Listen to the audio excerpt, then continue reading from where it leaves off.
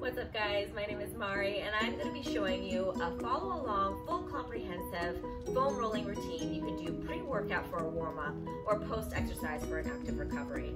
So we're going to start off with the front side of the body. We're going to put down that foam roller down on the ground. You can always grab if you don't have access to a foam roller, a water bottle or just something with a hard surface that you can roll on top of. So we're going to start off with those shins coming on top of that foam roller. We're going to bring those knees, drawing those towards your chest and then away from you. Just rolling right on top of that shin area. If this is too much pressure, you can always drop down onto one leg only, and that will relieve some of the pressure on top of those shins, on top of that foam roller. So we're going to roughly be doing about 10 rolls on each of our body parts today. Great, so now we're going to move to our quadriceps, okay? This area of our leg. We're going to drop down onto those forearms, and we're just going to roll those shoulders forwards and back, right on top of that foam roller. So roughly right above the knee area and right below the hips is the quadricep area. You can kind of move back and forth, side to side, roll all on top of that quadricep area. Really listen to your body. Some parts may be more sensitive than others. You can always drop down again onto that one leg if it's too much pressure. All right, now we're gonna go onto the back side of our bodies. So go ahead and sit down onto that mat, place those calves right on top of that foam roller. And you're just gonna draw your knees into your chest, towards your chest and away. So we just foam roll all that calf area there. If you want more pressure, feel free to lift up your bottom and then move back and forth on top of that foam roller that way. You can always stack up one leg on top of the other as well if you need even more pressure if that's not enough. Otherwise, you can sit down and just bring those knees in. Great. Now we're going to move up to our hamstrings, all right? So lifting up that bottom on top of that foam roller, and we're just gonna roll out that hamstring area. So right above that knee, and right below that glute area, rolling all along. I kind of twist my legs left and right, trying to really get the outer, the inner area of that hamstring, not just right on top.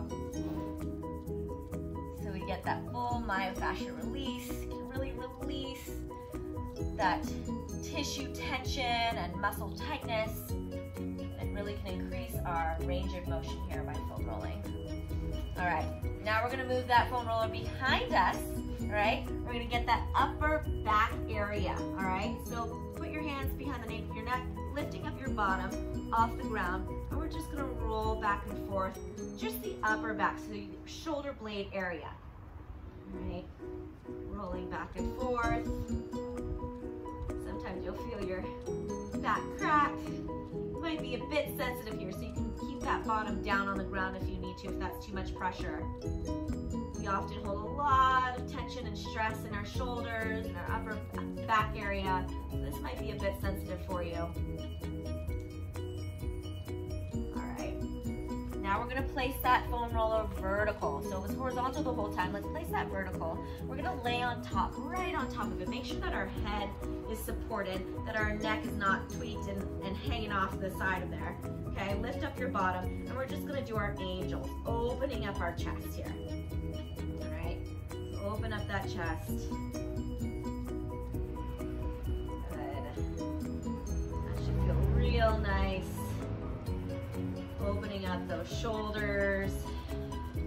Make sure that we're using our breath while we move. Give me 2 more here. And last one. Nice. Final 2 moves here. We're going to sit on top of that foam roller here.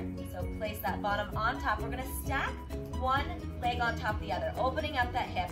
Let that knee that's stacked up on top of that other foot fall towards the ground, all right? So we're gonna get that outer glute area. Now we're rolling that outer glute area here, moving back and forth with those hips. Just rolling on top of that foam roller, nice and slow. tender in other spots than others. You'll get the hang of it. Nice, steady flow here. And then let's switch out to the other side. So stacking up that other leg, that figure 4 open, and let that knee fall towards that ground, hitting the outer area of that glute, rolling back and forth.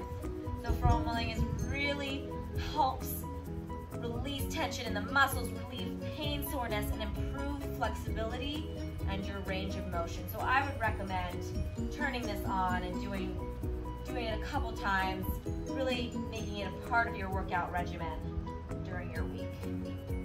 All right, final movement here. We're gonna come to the side now.